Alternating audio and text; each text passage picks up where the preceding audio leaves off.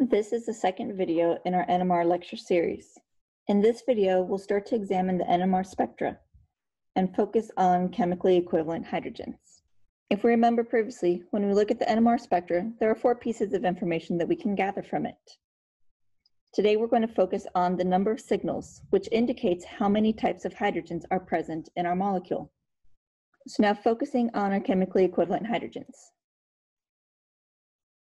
The number of peaks corresponds to the number of chemically distinct types of protons in our molecule. That is to say that the equivalent protons correspond to the same signal.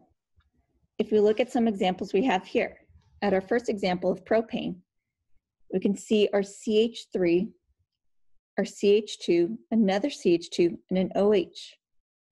All the hydrogens in that CH3 are equivalent to each other, so they would give one signal in the NMR spectra. All the hydrogens attached to this CH2 will give one signal in the NMR spectra. This CH2 is different than the first one we just circled. This CH2 happens to have the OH functional group attached to it. That means it's in a very different environment versus the other CH2. So it'll give a separate signal. And then finally, the hydrogen on the OH would give our fourth signal. So looking at propanol, we would expect to see 4 different signals in the NMR, 4 different types of peaks. When we're examining our molecules, it's very important to look for planes of symmetry or mirror planes within the molecule. For example, with our diethyl ether, I can draw a mirror plane right through the oxygen. And then the first half is going to be the exact same as the second half. Those 2 sides mirror each other and look identical. That means the hydrogens on each side are equivalent to each other. So that would mean this CH2 is the exact same as that CH2. I would get just one signal for both of these CH2s. And then this CH3 is the exact same as that CH3. So I would get a second signal for both of those CH3s. That means diethyl ether here would give me just 2 peaks in the NMR spectra.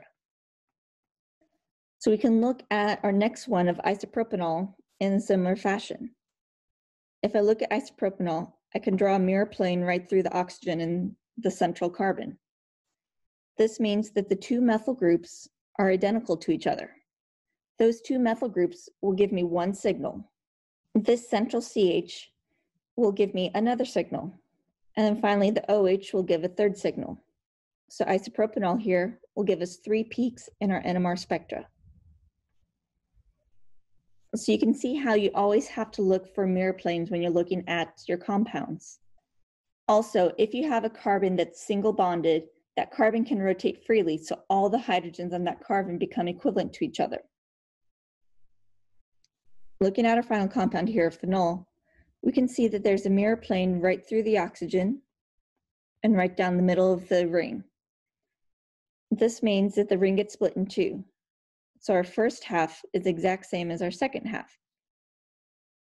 So that means that CH and that CH are equivalent to each other. And then this CH is the exact same as that CH. The third CH that's para to the phenol will give me a third signal. And then finally, the phenol will give a fourth signal. So if I look at the NMR phenol, I should see 4 signals, or 4 peaks. So now let's look at a couple more examples for practicing, particularly focusing on aromatic rings. So if I look at these 3 different substitution patterns for my dichlorobenzene ring, I can see that I have the patterns for ortho,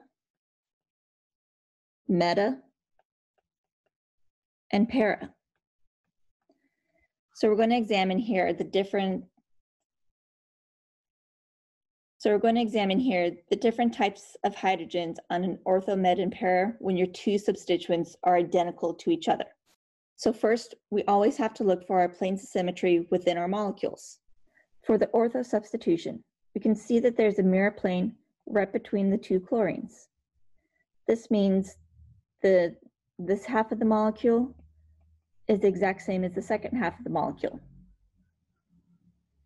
So when you look at that, our hydrogens that are ortho to the chlorines are the same, and then the hydrogens that are meta to the chlorine are the same as well. So we should get 2 peaks. Moving on to our meta substitution. We can see in the meta substitution there's still a mirror plane that goes right between that carbon right in the middle of the 2 chlorines. So that means that carbon will give me 1 peak.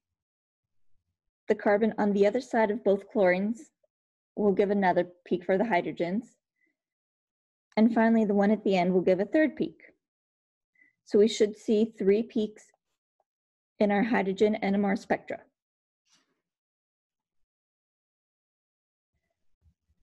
And then finally, looking at the para, we can see there's a mirror plane right across the ring. And then there's also a second mirror plane that goes right down the chlorines. So this means in the para substitution, I have 2 mirror planes.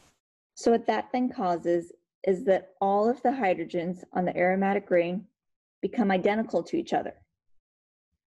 So since all of them are identical to each other, we get just 1 peak in our hydrogen NMR spectra. So a couple takeaways.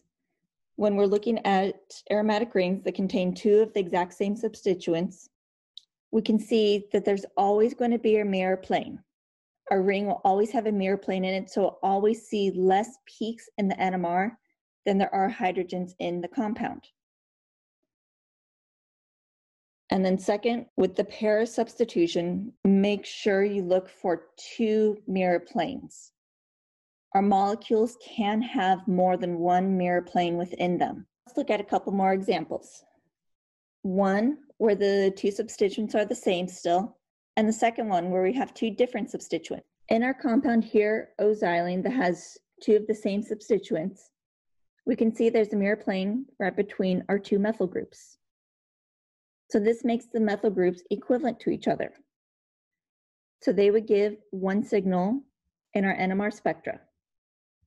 A second signal will come to the hydrogens that are ortho to it, and the third signal will come from the hydrogens that are meta. So O-xylene gives us 3 peaks in our NMR spectra. And then looking at our final example here, we can see we have a fluoro substituent group and a nitro substituent group. Since we have 2 different substituent groups, there's no mirror planes in this molecule. So that means all the hydrogens are different from each other on the aromatic ring. So we can get 1 type of hydrogen for the carbon that's in between the 2 substituent groups, a second, a third, and a fourth. So this would end up with having 4 peaks in our NMR spectra. One thing to note, it doesn't matter how you start to number the different hydrogens around the ring, just as long as you can keep track of the types of hydrogens. I've been writing out the different ones here just so everybody can have a visualization of it. But if you can keep track of them in your mind, you don't have to write out each one like this. One thing we can see from these 2 rings here is when the substituents become different from each other, we lose some of that symmetry. When we lose that symmetry, we start to have more peaks in the NMR spectra.